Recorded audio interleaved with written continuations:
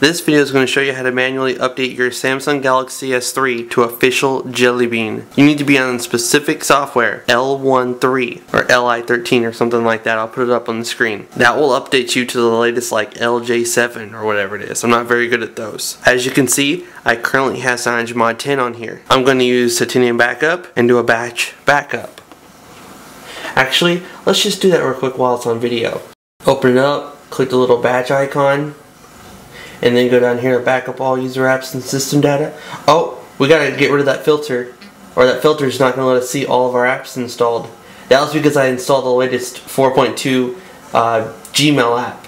So I need to go back to the filters, and I need to clear them and press the checkbox. Now I can go back to the batch backup, or batch whatever, and then I can click to back up all user apps and system data, and then press the checkbox. And this will go through and back everything up. And then I can upload it to Dropbox, and yeah, all my latest apps, all my latest progress in Ski, Safari, and etc. will be backed up on the SD card and will be uploaded to Dropbox shortly. Then I can put that SD card in my Note 2, and then I can restore all the apps I had on my Galaxy S3 on my Galaxy Note 2. This thing is so freaking awesome. Once it's done with the backup, then I'm going to hook my phone up to my computer and I'm going to flash it stock using mskip's toolkit. I do have a video on how to flash the Galaxy S3 back to stock. If you want, you can pause this video. I'll link to that one in the description of this video, and that'll show you how to flash your phone back to stock. And then once you get to Li3 or L13 or whatever it is, then you can stop and continue with the next part of the video. Alright, so the batch backup is done. As you can see, it finished. And then if you're on the home screen, you can just press Menu, Preferences, and then down here you can enable Dropbox, Box.net, or Google Drive. And then once you do, it'll open up the feature in the Schedules tab. And at this point, I'm just going to click Run, and then log in. And then it's going to ask me for my Dropbox information. Just press Allow. And just a matter of waiting. Right here it's going to figure out what files are different from your internal or external storage than what's on your Dropbox account, and it's going to upload only the difference. So it's not going to like start from scratch and upload everything, just what it needs to. And on the computer I transferred over that I'm sorry, I'm saying it wrong, Li3 zip to this thing right here. That way I didn't have to use my phone, because I'm not going to use the SD card that's in there. I'm going to use this micro SD card just in case something happens, because that's 32 gigs and I only have some of that stuff on that SD card. So if something happens to that SD card, then I'm kind of screwed. At any moment now it should start telling us how much stuff it's going to need to upload. I have a feeling it's going to be right about now.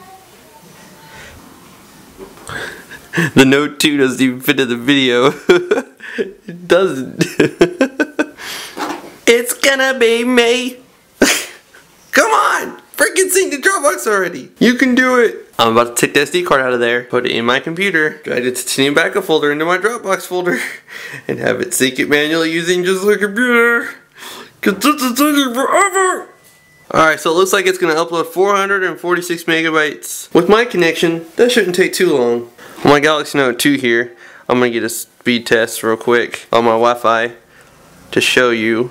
Tools, I agree, megabits per second.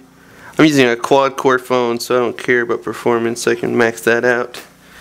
Let's see what kind of speeds we get real quick. Download isn't too impressive, but I got the Xbox and like 19 different Android devices connected to it at the same time. Yeah, that shouldn't take too long with that upload. Alright, so it finished. All 446 megabytes was uploaded. It says right there, finished, upload to Dropbox. Now I'm going to hook this thing up to the computer, use mskip's toolkit, and revert it back to completely 100% stock. Because the update's going to check your system directory and make sure everything's there and the way it should be before it actually lets you apply the update. So again, I'll put links in the description of this video to that video that shows you how to flash stock. 1, 2, 3. So this popped up whenever I restored the LEN ROM that I installed when I did my video on how to flash stock. So it's going to reboot and apply this small 2 megabyte update. Then it's going to reboot and probably try to install another update. We'll see. I did exactly like I said I was going to do. I used mskip's toolkit. I flashed it stock without wiping anything. And then when it reinstalled the stock ROM, I immediately rebooted the recovery and did a factory reset. And then it rebooted and everything is completely 100% stock. And before I did all that, I reset my flash counter to 0 using triangle away. This phone is completely 100% stock, as if I took it from the Sprint store and just unboxed it. So let's see what system we now have. We're supposed to have L13, or Li3, I'm sorry, before we can actually update. So I'll unlock it, go into About Phone, or About Device, sorry. Finalizing update, successful, About Device. We're using not the one we're supposed to be on. So it's going to have another update if we go to System Update and then we go to Samsung Software. Yep, it's downloading it right now. Restart and install. So apparently there's multiple updates we got to install before we get to the actual Li3. That'll let us flash this 348 megabyte zip in stock recovery and have Android 411 LJ7 or something. If I can find the Li3 TAR instead of the LEN that I had, I will definitely link to that in the description of the video. The Xander man was asking me why I chose LEN. Because that was the one that was on the forums. I don't know, it's just the only one I found that was a TAR that got you back to 100% stock without root or anything. Alright, let's see which one we have now. Settings, About Device, LG2? Oh, this is just gonna keep happening.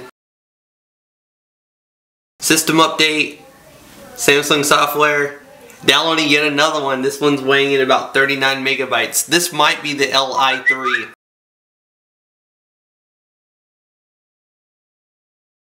Wow, that time it's updating a lot more things. A total of 80.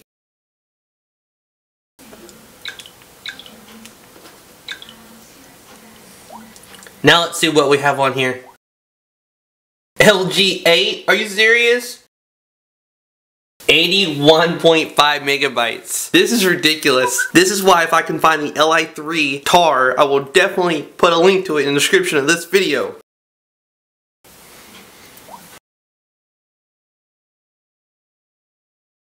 $82 things this time.